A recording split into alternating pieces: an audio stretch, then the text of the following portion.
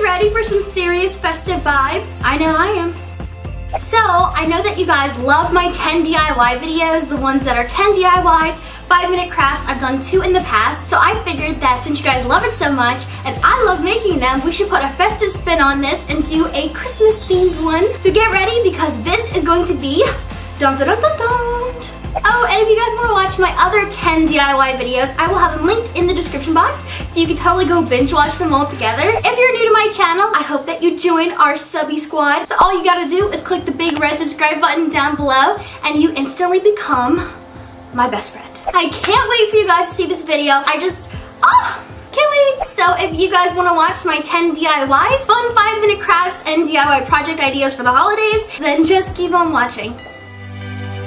Alrighty, you guys. Wait, why did I just sound like a pirate? Anywho, what we're making is this melted bead frame. You're going to need some cookie cutters of your choosing and some pony beads. So just take a baking pan and line it with some nonstick foil. Place your cookie cutters down, and you want to fill it up with as many pony beads as you can fit inside without causing any to go up on their side. That's super important. You want to make sure they're all flat. If you have any really open spaces, I would recommend cutting some of the pony beads to fill in.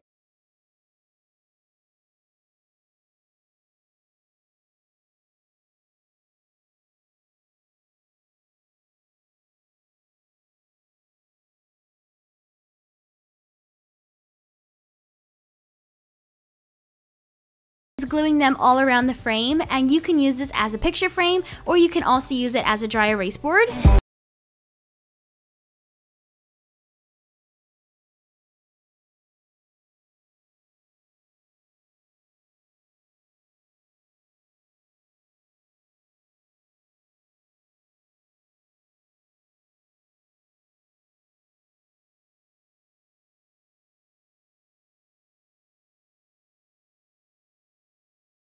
Bring them inside the mold.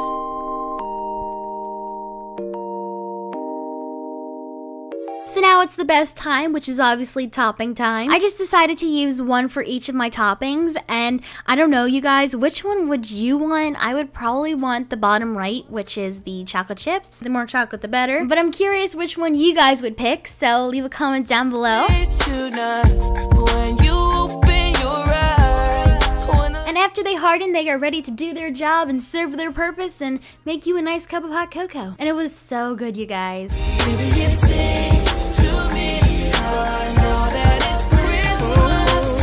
DIY number 3 are these paint chip gift tags. This is beyond easy. All you're going to need are your paint chips, and I decided instead of going online and printing out a template to just use my cookie cutters. Even the stars in the sky can't outshine your eyes. Once you cut them out, you have these super easy, very cute DIY gift tags.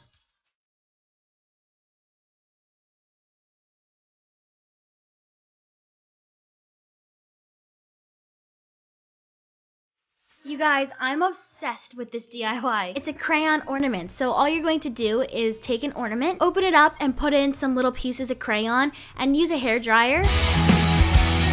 The hairdryer is going to melt all the crayons, and they just blend together and create this rainbow galaxy type of feel, and it's just so much fun to watch them all melt and to just create this little mini masterpiece. Wow, you can tell how passionate I am about this one. A beautiful sight, we're happy tonight, walking in a winter wonderland. Now this is a good one. I'm gonna show you guys how to make DIY Reese's trees. You'll need 1 cup of creamy peanut butter, 1/4 cup melted unsalted butter, 2 cups powdered sugar, and 12 ounces of chocolate chips. In a mixing bowl, you're going to add the peanut butter. Let it go, let it go, can't hold it back yet. Next, add in the melted butter, and you're going to also be adding in 2 tablespoons of brown sugar.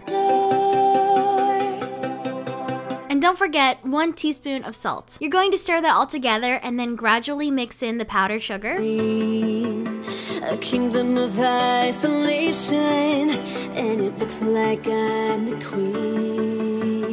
Once your dough has formed, you're going to take a baking sheet and line it with some parchment paper. Put your dough inside and flatten it out to about 1/2 inch thick. Now, unfortunately, you gotta take a break and you gotta put it in the freezer. But once it comes out, it's time for fun and we're going to cut it. So because I'm making Reese's trees, I obviously need to use a tree cookie cutter. I just wanted to mention really quick that this does take longer than 5 minutes, but it's just because you have to do a couple rounds of freezing. Let it go. It's so much easier to work with the dough if it's frozen, so put that again in the freezer. And when they feel pretty firm, you can go ahead and cover them in chocolate. And then we could do my second favorite part, and that is decorating them. My first favorite part is definitely eating them. Let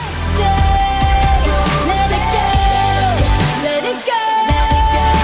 The cold never bothered me anyway. This is probably my favorite room decor piece right now. Come and kiss me, baby. We don't need no mistletoe.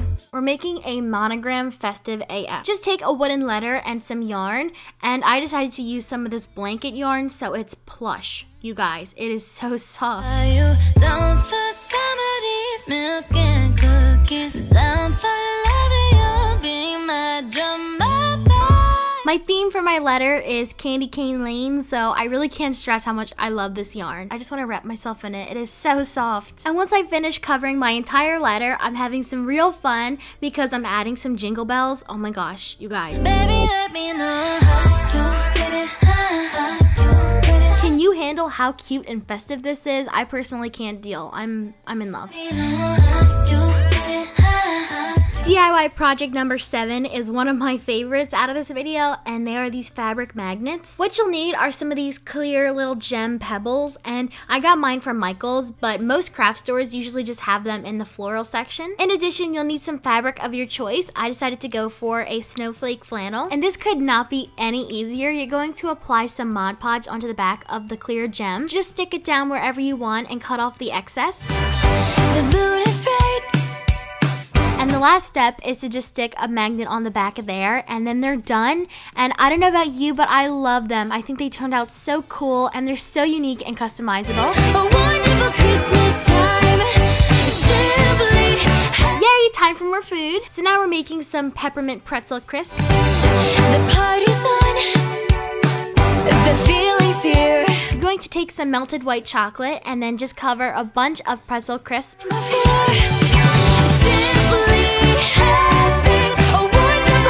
And then to top them off, you're going to sprinkle some crushed peppermint.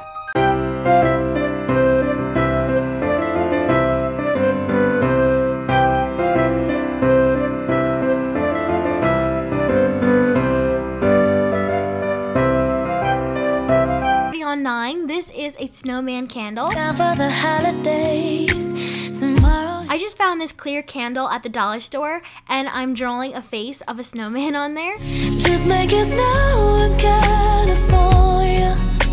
I'll never settle for it. To make it kind of 3D and an official snowman, you need some buttons. I'm just gluing some mismatched buttons down the front, and there's one more thing the snowman needs, and that is a scarf. I took some red ribbon and tied it around, and then I even fringed the edges. It's time for the holidays, holla back, holla hey.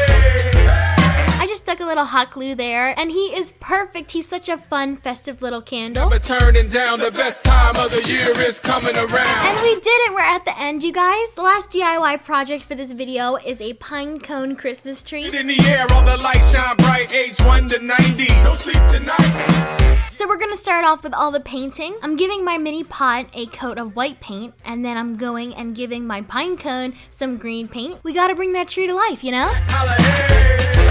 As we deck the halls, we having a ball. 'Tis the season and For my pot, I ended up going with a Fair Isle inspired look, and then I just put some styrofoam in it. Of course, I glued the pine cone down, and because I am so extra, I topped it off with some fake snow and a little mini wooden star. make Jack Frost go put on a coat. They were all 10 of my DIY project ideas, and you have to leave a comment down below and let me know which one was your fave. And I promise I'm literally going to read all of the comments, but I have one last thing I wanted to mention, and that is that I have a huge holiday giveaway giveaway going on right now. If you want to know all of the deets and how to enter, I will just leave a link in the description box to my giveaway video. I really hope that you're having a Merry Christmas season, and I will see you tomorrow. Bye!